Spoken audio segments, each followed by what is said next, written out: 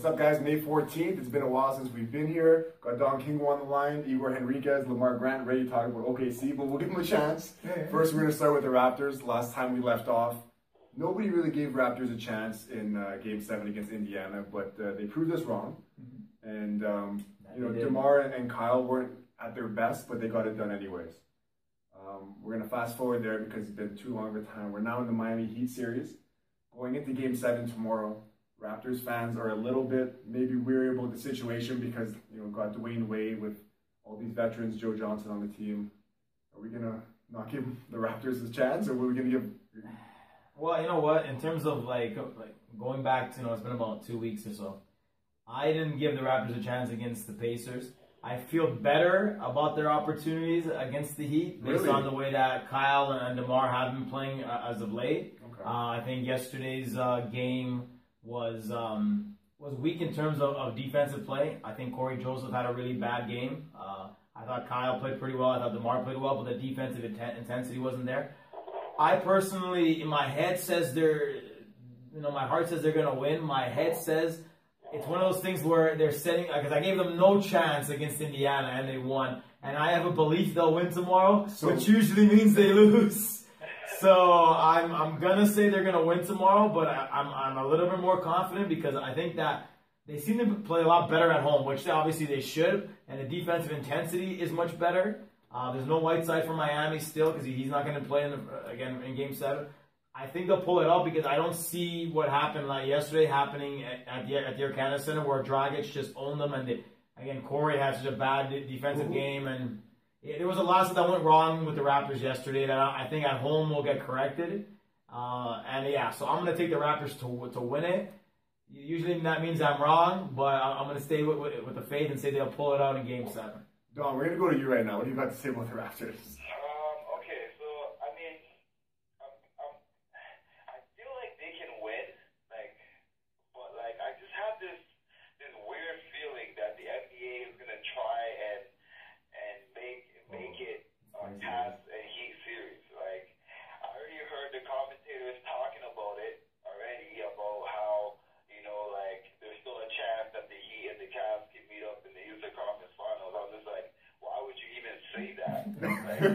I just have this sick feeling that the NBA is going to try something. But if that doesn't happen and the refs don't get involved and try and take over the game, I think the Raptors will pull it out and we'll make it to the Eastern Conference Finals. Who do you think is going to step up for them, though? Pat Patterson has to step up. He's been quiet the whole series. Yeah, he's been quiet the whole series. He has to have a big game. I'm going to piggyback from what Iggy said. I think Corey Joseph needs to play a lot better.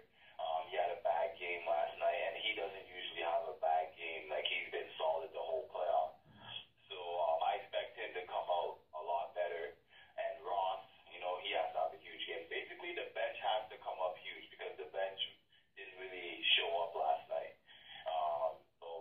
Not last night, but game 6, they didn't really show up. Yeah, so last night. as long as the bench shows up and Kyle and DeMar do what they've been doing the past couple of games, I think the Raptors are okay.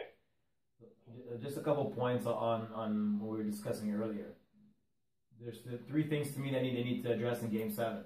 The Heat went with a 6'6" lineup average height yesterday. They didn't really use it. Biyombo didn't get enough touches early. Didn't get involved early like he did in Game 5. Kyle's got to be wary of the fouls. He's been problematic the last couple games. He takes a lot of chintzy fouls trying to get charges.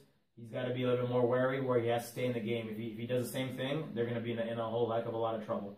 Yeah, I agree with that. And again, they just have to take advantage of their size inside, and they're not doing that. And I think that's where, again, it goes back to giving more touches to Biyombo and getting more stuff inside. When they drive, they're fine. When they just settle for jumpers, after jumper, I know Lamar's going to go on that because he thinks they do that quite a bit.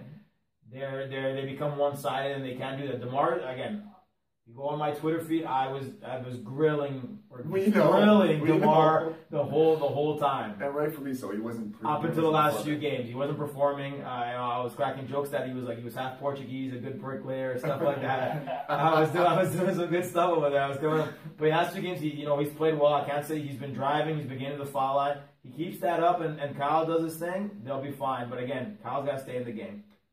I'll let Lamar go and then I'll jump in. Lamar, go ahead. Okay. Game 7. I have to take it back to something though for 2 seconds.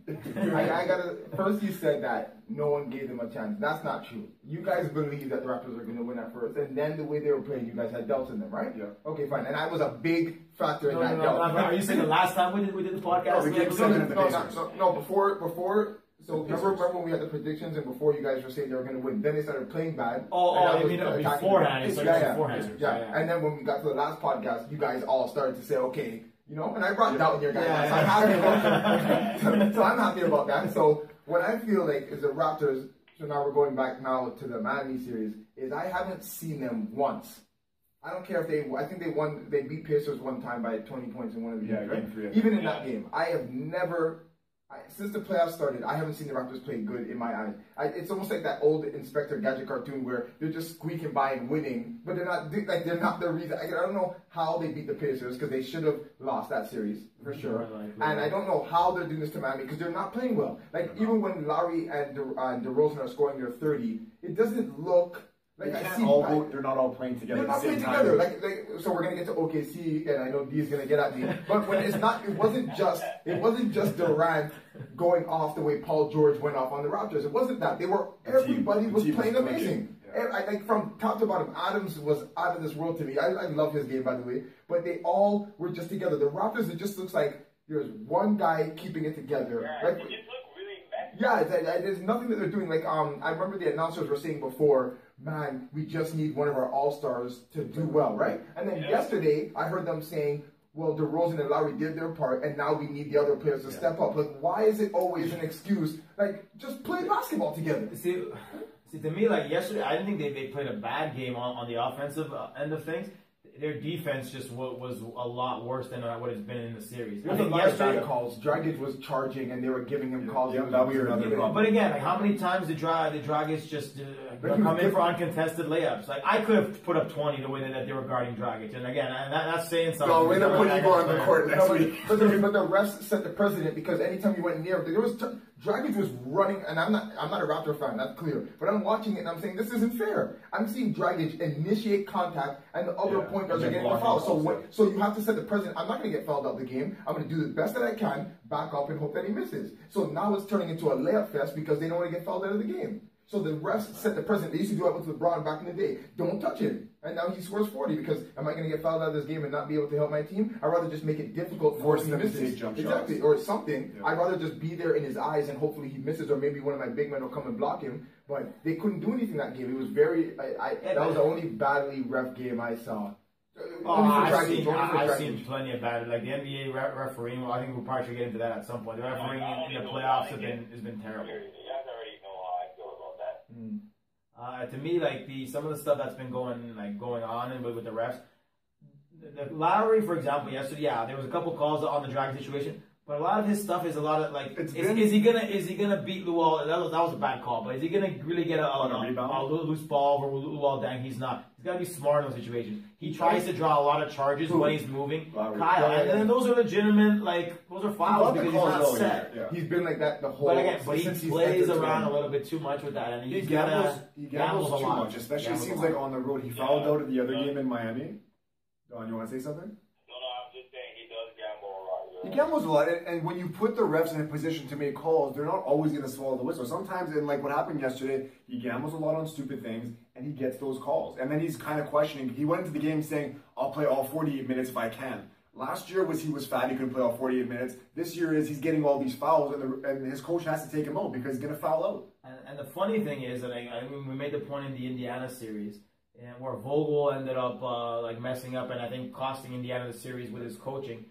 This series should already be over. The Raptors should have already won this series because in game four, they should have won that game. Kyle and DeMar were not playing well, but the Heat were not playing all that well. And then when Kyle fouled out and so Joseph forth, cost them the game. He shot all these threes. Exactly. I don't know what he was thinking. I've never seen him play like that before. Yeah, but the coach asked him to do that. But see, that right there, that's on Dwayne Casey, right? That's the problem. Okay, getting back to that game real quick. Kyle fouled out. DeMar couldn't hit a layup, literally couldn't hit a layup. who do you go to in that situation? Patterson hasn't hit a shot, so they say Corey Joseph. It's a tie game. Not him. It's an ice. Who do you give the ball to? See, I would have given it to T. Ross. I don't like T. Ross. Doesn't make a lot of stupid decisions. He was shooting the ball well in that game, very well.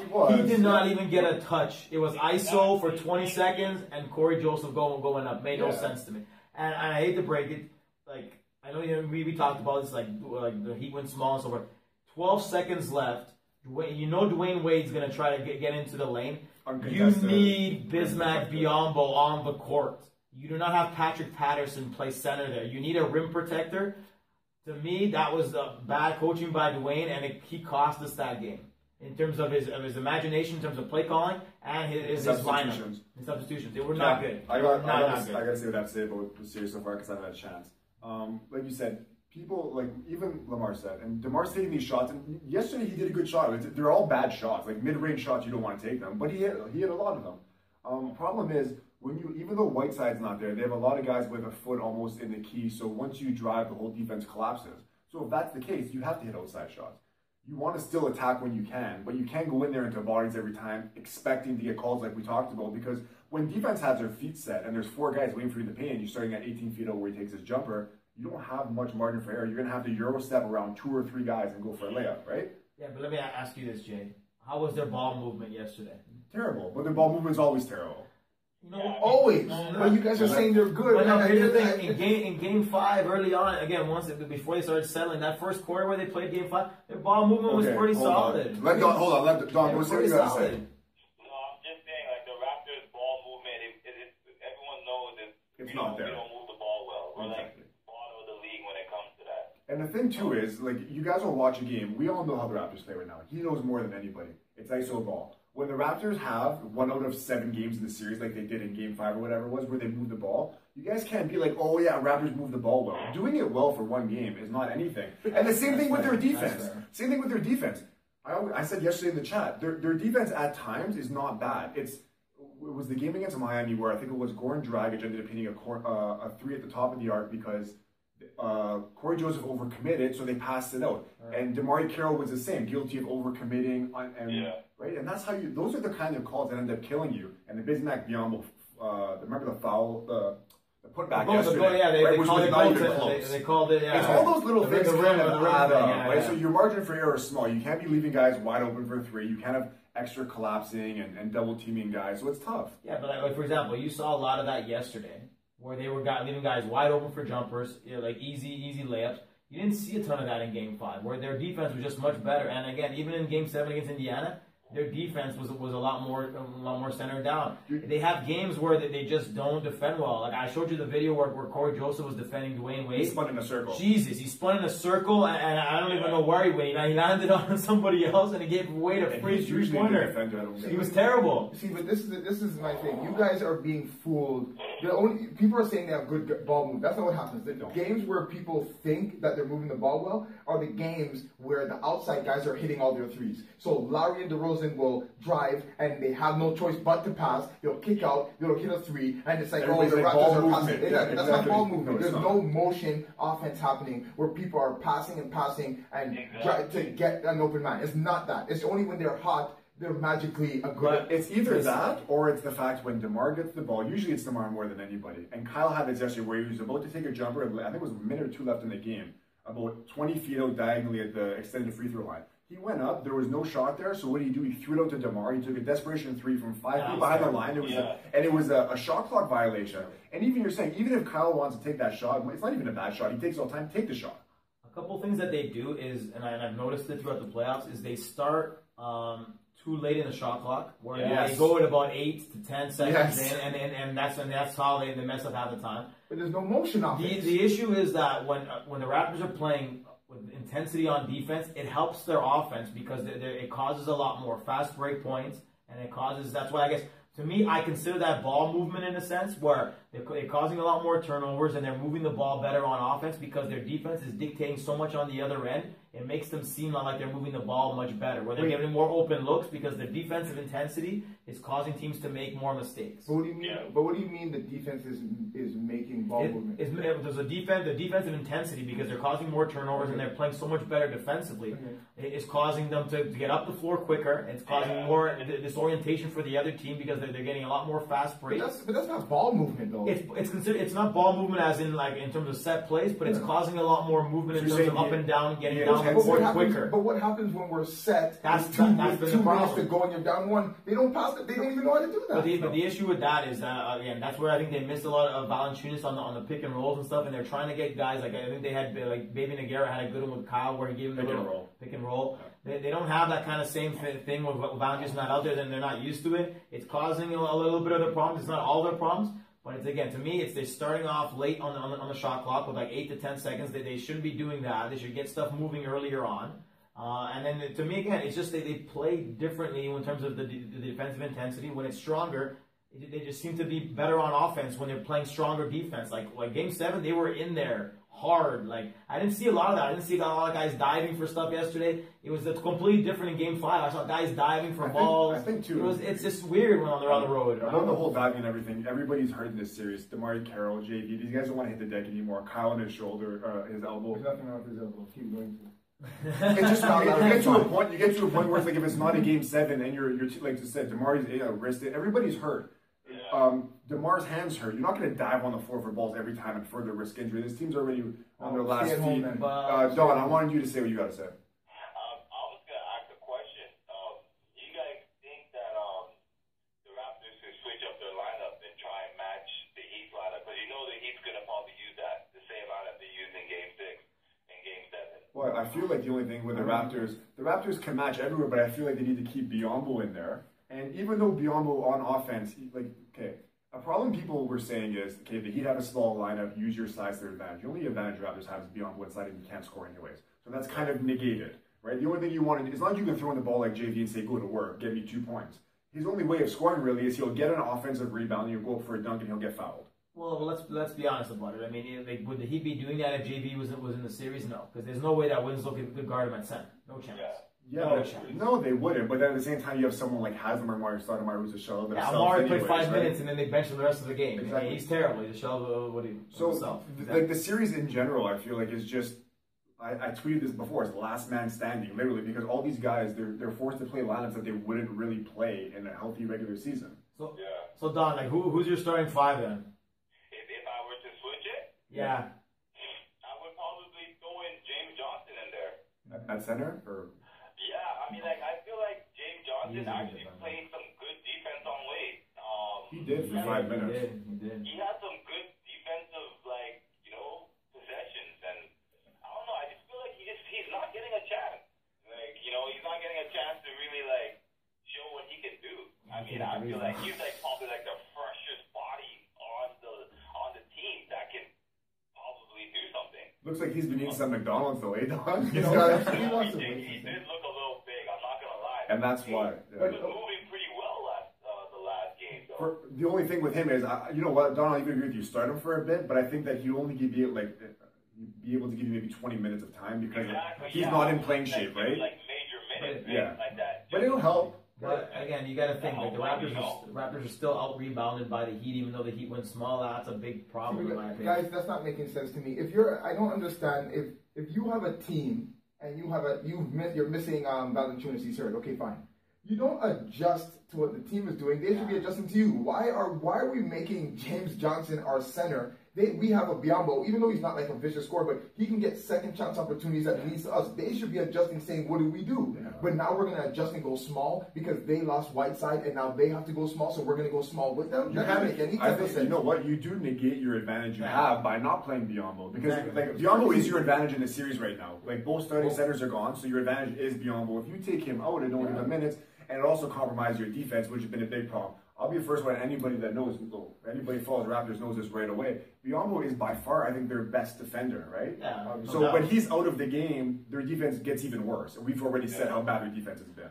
But true. But the thing with the way the Raptors were playing, even last night, how many times did DeRozan hit a lot of those shots? How many times would they just chuck up shots with no center down there? And then there would be they were just killed on the offensive rebounds. Those are essentially turnovers. Exactly. They're shooting, there's no center over there, there's no chance of getting a rebound. They're just chucking them up. And people think that you have to be an offensive scorer to create fouls, which is not the truth. People jump on your, like, Tristan Thompson gets fouls all the time because he goes for offensive boards and people are holding him down because they can't hold him. You don't have to readjust your stuff to work. They should be, what should be happening on interviews in Miami is them saying, what are we going to do? We need to deal with the height of Toronto.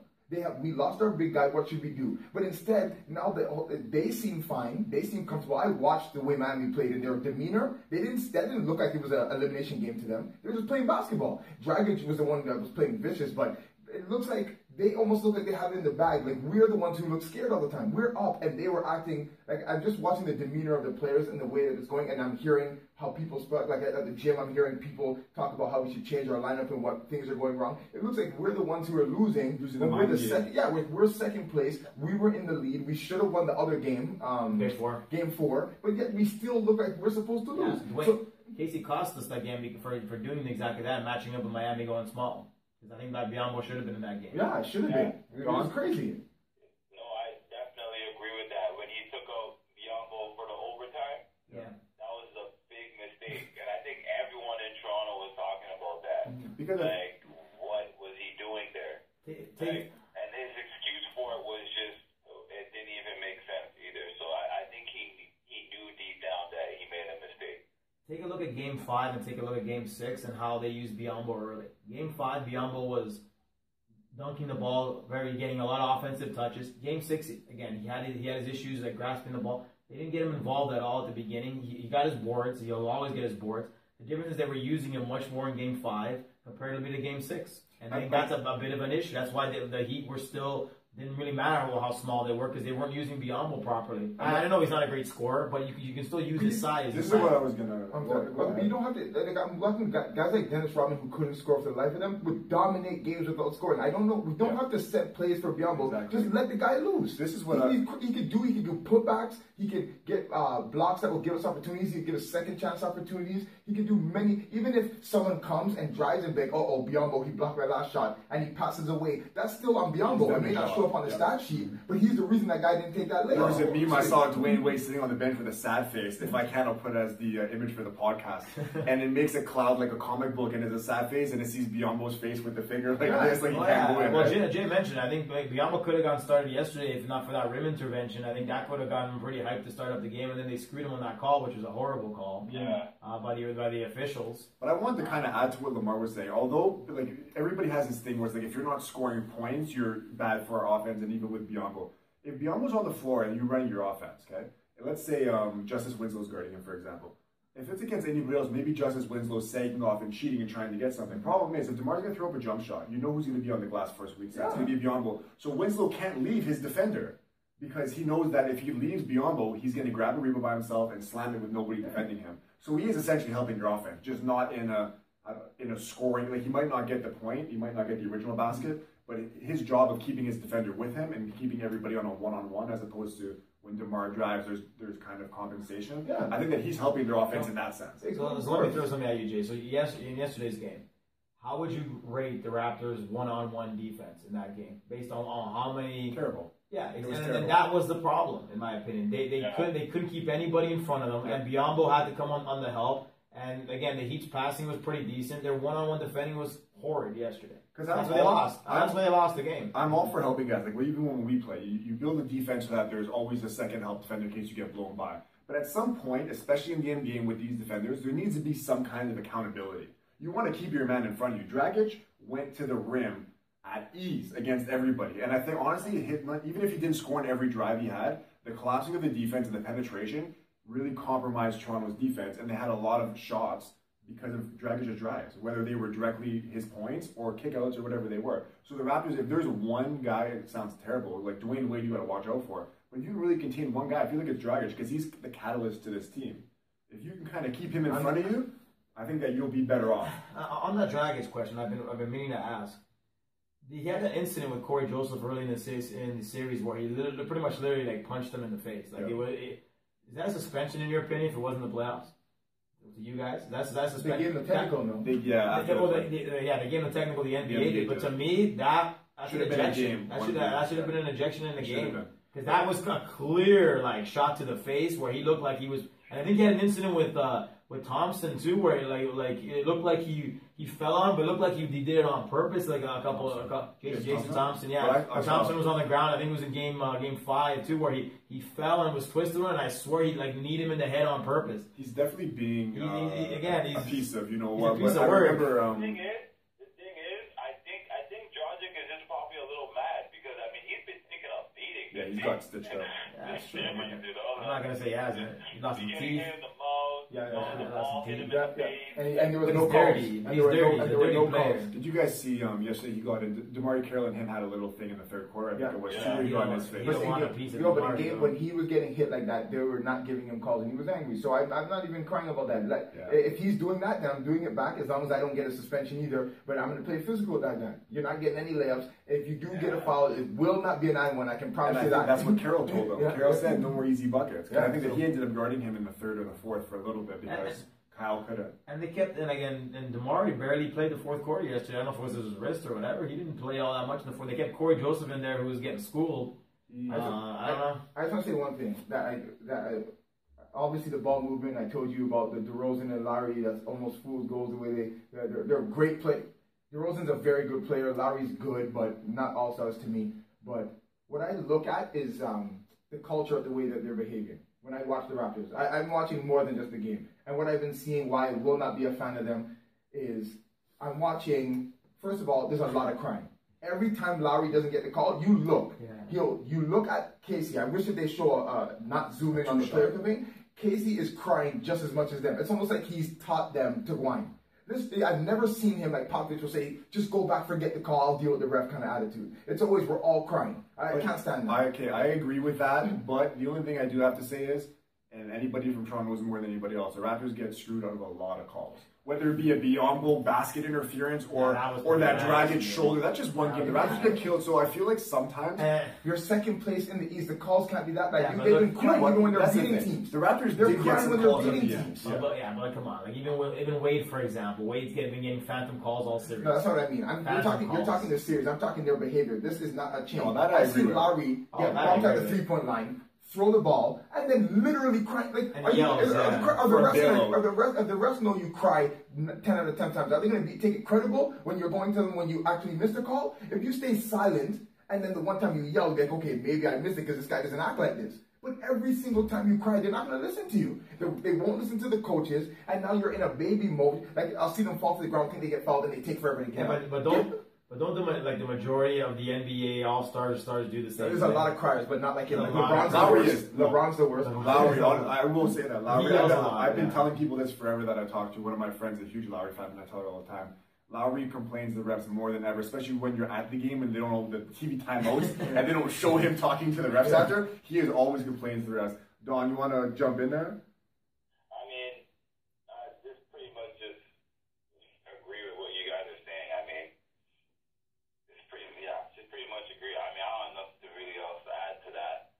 Yeah, because you can't really argue with the fact that he argues all the time. In terms of Don's conspiracy theory, in terms of the refs are gonna screw the Raptors, who knows? Tomorrow that might happen. I don't think the NBA wants the series, because realistically, if the Raptors play well and they beat the Heat tomorrow, the refs can only do so much. At the end of the day, Tony Brothers has been kind of blind.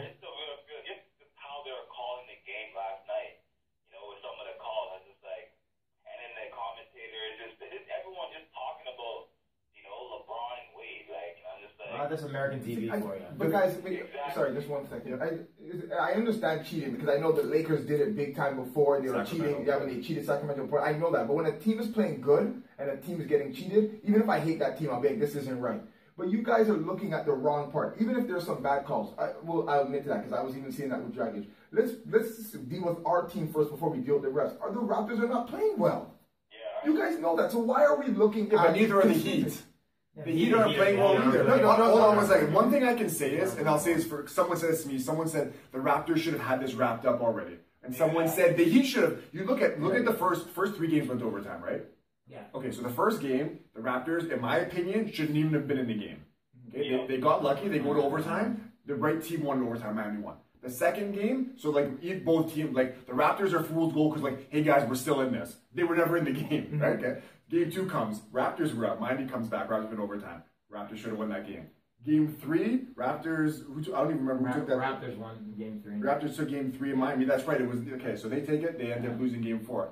Any of those games, you go back and look. Maybe except game 4. The first 3 games, you could have made a case for either team that any team could have won. Even yesterday, the point I'm getting at is neither team is playing well. Neither team is fully manned. So you can make an argument and say, okay, like, we're not playing well, but we're still winning. So game 4 went to overtime, not game 3. That was the one that Corey Joseph isolated in the game. Yeah. Yes. Okay, but the difference between, I agree 100% with what you're saying, but the difference between them is, one thing I will not take away from the Raptors, they're playing hard. They're just not playing the right way to me. Well, yeah. I'm looking at Miami, even the announcers were just saying it yesterday, Joel Johnson and them didn't even look interested. So even if they're both playing bad, the scary part to me is that it looks like Miami's in cruise control, and Toronto, who always plays hard, they really try hard, I can tell you that. But they're just not, they're like, Lowry is dribbling viciously, you see him doing all this stuff, and then you take there's only 2 people in the league, maybe 3, Durant, should be shooting 2 steps back from 3, and that's Curry and Damian Lillard. I don't know why Lowry thinks he can shoot these shots from deep. He does hit them sometimes. It's because he can hit them from half court and take it to overtime. He iced the game. He iced the game the last win in Miami with like 5. I saw that one. You know when he put it up, you were thinking, what was he doing? But here's the thing, and this is why I'm a tad bit more confident about tomorrow. He said that those 2 guys are confident because they have been playing decently well the last 2 games, and they'll have the home court, the intensity of the crowd will get them. They should win tomorrow. But the more that's your weakness. But that's your weakness now, because if they play good, is the less ball movement there will be. They'll lose. If Lowry and DeRozan are not playing well, they're forced to pass the ball, and that's when everyone's saying. No, but here's the thing. But game 4 they didn't play well, and the Raptors had that game. They both didn't play well. The one where Lowry got fouled out. DeRozan was crap. I was all over him on Twitter. They played terrible. And what happened there was DeMar Carey 9 for 20 in that game. But no. Like they both Lowry fell out, and DeRozan was like terrible. Almost the entire game he got benched. The only reason I was asking for him to be benched the rest of the game. He was not terrible. But it doesn't have to be hot and cold. It could be a gray area where they can hit it, but not. But if they're hot, like they're actually hitting their shots, if DeRozan and Lowry are doing that, to me it's If I see them hot in the first quarter, I'm terrified because I'm like, boy, these guys are not going to pass the ball. But see, the thing with better defense yesterday, they would have won the game yesterday. That's my personal opinion. It would have been another overtime game. You think so? I think with better defense there and the way that they were shooting the ball, it was their defense that let them down, not the offense yesterday. But even Ross. It was the defense. The defense that lost them yesterday. The defense was horrible yesterday. But even Ross, he was hot, and they weren't even giving him the ball again. Yesterday? Ross wasn't good yesterday. Ross was good at first. 2 games ago. No, last game. There's the game where he had the 2 dunks, right? The dunks was good. That is a coaching staff issue. Like, if a player is hot, the coaching staff needs to address that. These players know, like, yo, continue getting this guy the ball. Yeah, like, they don't do that. It's the same thing that they do with JB. They give him the ball early, and they stop giving him the ball. Like, Lowry stops. It's the same thing every single time, and that's a coaching staff issue.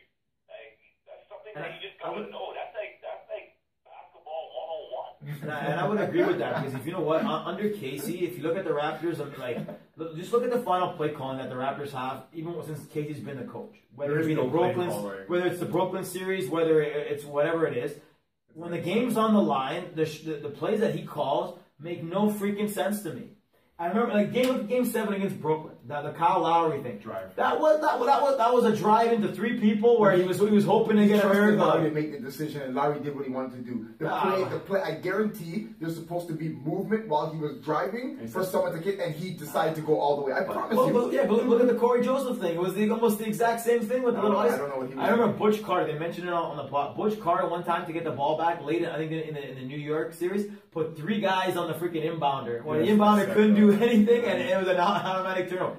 That's the kind of stuff you like. Corey Joseph dribbling the ball for 20 seconds and hoping. But that's not like him. I don't know why. Corey Joseph again. I think he's won 1 game this year. I think when he hit a game winner. 3. But he could, if he's stationary, ready to get the ball, I believe on him getting the shot, but not him dribbling and creating his own shot. Yeah. At the end of the day, like, again, as much as DeRozan like stunk that game, I would have rather had that ball in DeRozan's hand because at least he's got more opportunities to do something there. I agree, but with dribbling at least. I agree with what you're saying. This is I'm going to agree with you and what D was saying.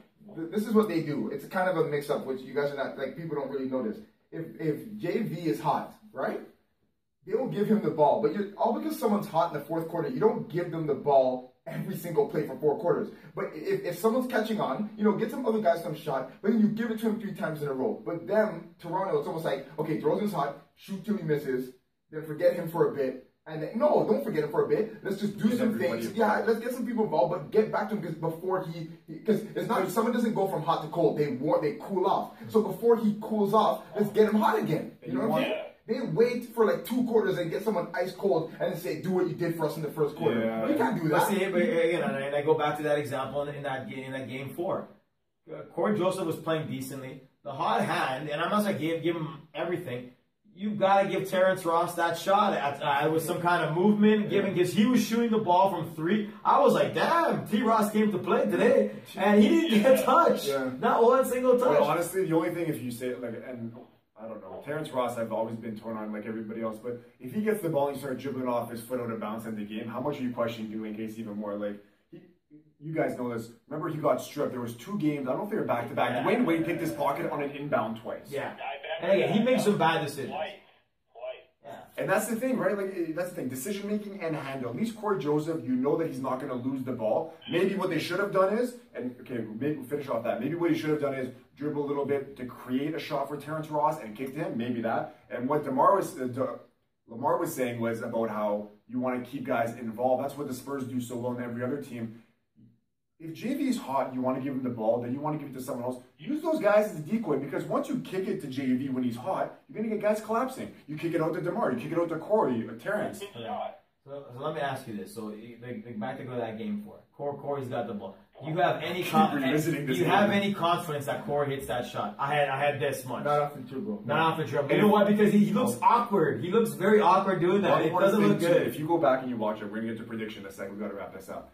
You go back and you watch that one ISO. I'm going to put it up on Twitter. He put such, I don't even know who was guarding him. Nobody huge. He put such a high arc on that shot. It looked like, when you're playing ball, Don, and there's a guy that's like 6 inches taller than you, he's about to block your shot. You put so much trajectory on it, you just hope it goes in. That's what he did. It did not look like a natural shot. He just I hope that this thing just swishes, did not touch, because he just threw it up at the net. Corey's a good backup point guard, but he's not a guy you take that shot, man. You know what I think? Okay, sorry. You know what I think Casey's doing? I think he's listening to a lot of what people are saying and making decisions based off fear. For example, why would you give it to DeRozan, he didn't hit a shot all game? Or why would you give it to Ross when you know that he might kick it off? No, you do the right play, and if it doesn't work, it doesn't. But giving the ball to Corey up top out of fear, because anybody knows, if DeRozan's in the game, I don't care if he's 0 for 40, I'm going to trust that his instinct, or maybe his flashbacks of looking at Kobe, maybe you'll hit a shot from the free throw line or something. Or give it to Terrence Ross. I wouldn't trust him off the dribble, but give it to him. Maybe he'll pump fake, do a step back, and hit a shot. But they didn't do that out of fear. I guarantee it was out of fear. And the thing is, to add on to what Lamar is saying, I do remember Casey was the one who said that he's gonna ride and die with the players who got up and 6 wins, right? And he didn't. And it's like, you had an opportunity to ride and die with your all-star, and you don't even give him the ball at all. And it may be that DeMar didn't even want the ball. Maybe that's another thing. Maybe DeMar didn't want it. Maybe DeMar didn't feel like he can make that shot, because at the end of the day, in that situation, speaking of myself, if I'm in that situation, I'm telling the coach, give me the ball. But he could have been a decoy. Play for me, because I'm going to make that shot. Maybe Casey didn't feel like DeMar was confident enough. Maybe he's like, hey, it doesn't seem like he wants a shot. I see that. No, I definitely see that. My final point on this, I don't know if you guys watched it, there was a little video up on after the game, or again, I saw it on Twitter, during the huddle for that shot. Kyle got in the huddle, and you can see Kyle saying, this is what we should do, this is what we should do, and you see Corey Joseph just wave him off and say that we're going to be doing this instead. And you can see Kyle get pissed. Kyle was getting mad because Kyle was already out of the game, but he was still involving himself. You don't see Casey do anything. It was Corey's you know what? I'm going to take it off the ice, so this is the play we're going to do. And that's what it looked like. You think Corey it looked like it was like a LeBron James took over the huddle kind of thing, where he just said Corey Joseph. No, it wasn't even that. It looked like Corey Joseph was just saying, "I'm gonna do this," and Kyle saying, "Oh, maybe we should do something else." And Casey, it looked like Casey was like a puppet, where he was just like the freaking old David Blatt, the old Cleveland coach, where LeBron would just call plays, and that's what it looked like. Corey just took over and said, "I'm gonna be doing this," even though Kyle was, I think, trying to tell him to do something else. You think? That's what happened. I'm telling you, it looked like it. Do you think that Corey Joseph wanted the ball in that situation? He did. I'm telling you, to shoot. I'm telling you, it looked like it. Like watch, okay. I'll try to send it to you. It was. I saw it on Twitter afterwards where they were arguing in the huddle, and it looked like Corey just telling him to like get out of here because you're not in the game. And Corey just wanted the shot. The only thing I say about that real quick is Corey Joseph. Like I said, I went to a lot of games. Corey Joseph, there's been times in a regular season game where he'll get the ball, have a wide open look, whether it be a 15-footer or 3-pointer. He does not want to shoot the ball. That's why I found it weird that he took the two shots in a row. 2 shots in a row. I was very surprised. He wasn't even having a hot game. I think someone told him to do that. It couldn't have been his own decision. I think that's not his game. Poor play calling by Dwayne Casey. After all this, we're going to come back to this Game 7 prediction right now. It's going to. Who do you guys have? All right. One more stat, sir. I think it's 0-7 in day games in the playoffs. No. I saw. What was it? 0-13. I saw 0-13. I thought it was double digits. No, it's 0-7 when they're up. When they have a chance to close out. Miami's never won a Game 7 on the road, and Toronto's 0-13 during day games in the playoffs. I think I posted that in the group. And Zane posted something too, which shows some kind of pattern from last year, which means nothing. Yeah, it's the same thing. I'm taking the Raptors to win tomorrow. Again, that's when I usually do that. They usually lay an egg and lose. But to me, it seems like it's a perfect storm where the two All-Stars are starting to play better, and they get the home court advantage. And I think that they'll be more pumped. They'll play better defensively, and that'll get them through. I think Wade's gonna have a big game. I think Dragic will cool off, and then they'll find a way. It'll be a close game too. It'll be about a 5-point game. Maybe overtime in Game 7. God, I hope not. Don, let's hear your pick. I'm gonna go with